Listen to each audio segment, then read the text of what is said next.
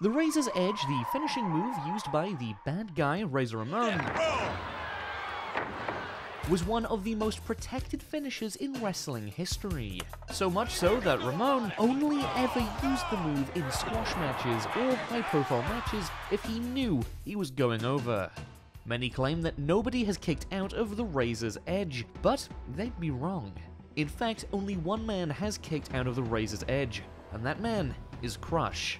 Back in June 1993, the bad guy faced the fan-favorite powerhouse, Crush, in an episode of WWF All-American Wrestling.